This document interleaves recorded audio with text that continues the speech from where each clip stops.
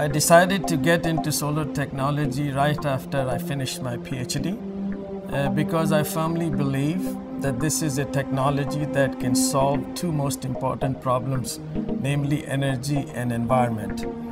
And having grown up in a country like India, I have seen what the lack of electricity or the lack of quality of electricity can do to the standard of living.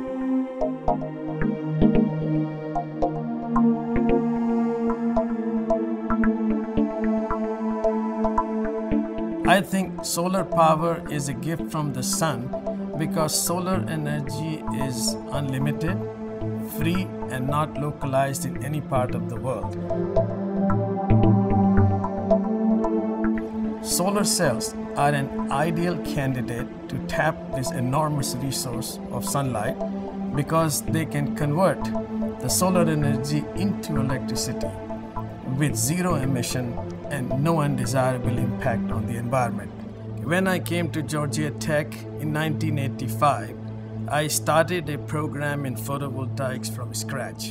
In 1992, we became the only university that can conduct research all the way from materials to system on silicon materials.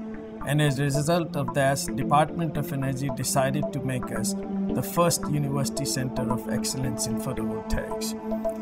The mission of this center is to conduct high caliber research and education and also do extensive industry collaboration to give United States a competitive edge in this field.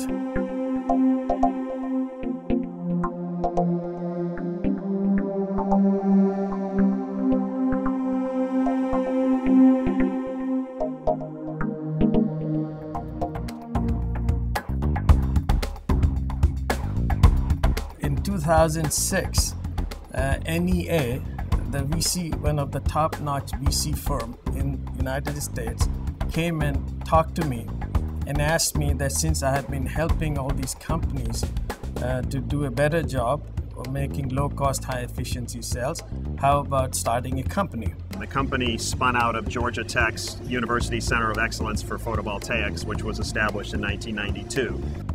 And I was not quite ready for that because I wanted to start a company after I achieved a milestone of greater than 20% efficient cells. Dr. Ajit Rohatgi, who's one of the top solar scientists in the world, his work at USEP enabled us to get a very quick start at Suniva. But they convinced me that you don't have to wait before you get to 20%, because I was already making cells which were about 18% screen printed solar cells, which were better than what most of the industry was doing. So the company formed in August of 2007 with an investment from New Enterprise Associates and HIG Ventures. And with that capital and with the research and with the patents that we licensed from Georgia Tech, in a year's time, we've been able to get up and running in manufacturing with the best crystalline solar cells in the world. USEP capabilities, they complement Suniva capabilities, and it was by design.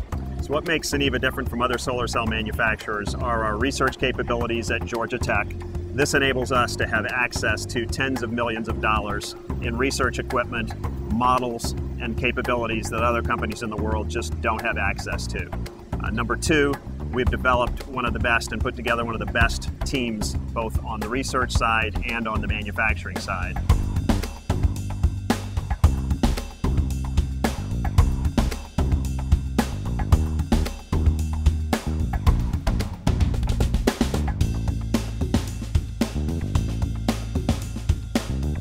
And number three, if you look at our execution and getting up and running in the short time frame that we did, this team has demonstrated that it executes extremely well. Suniva positions itself at the intersection of high efficiency and low cost.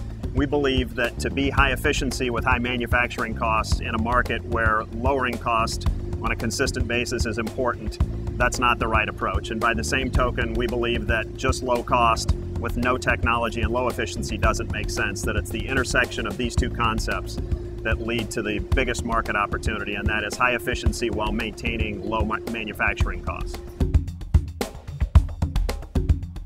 We believe the future is very bright for the company because of our positioning, because we are positioned as a high efficiency, low cost manufacturer. We have lots of customer demand and lots of customer interest. So the future looks very bright for Suniva, and assuming that the capital markets become favorable again, Suniva will become a public company, and we believe a very successful one.